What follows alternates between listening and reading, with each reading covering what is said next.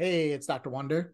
Today I want to go over A1C and how it affects your risk for some of the complications. So the research tells us if your A1C is higher than 6.4, then your risk for the first two main complications of diabetes, which is heart attack and stroke, are increased by 80%, and your risk for Alzheimer's, which is actually type 3 diabetes, is increased by 65%.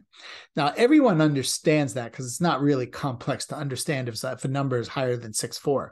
Where it becomes an issue is if someone's number is less than 6.4, however, they're on blood sugar medication, they think that they're well controlled or doing better.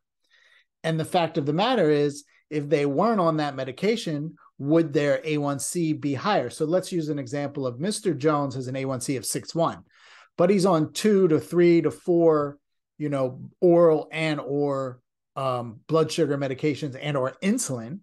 Well, is his A1C really less than 6.4? The answer in the research tells us no, because if he wasn't on that, if he wasn't being bullied by the medication, then the A1C would actually be higher and he's still at risk. So keep that in mind, that are you really lower than 6.4 if you're on even one blood sugar medication?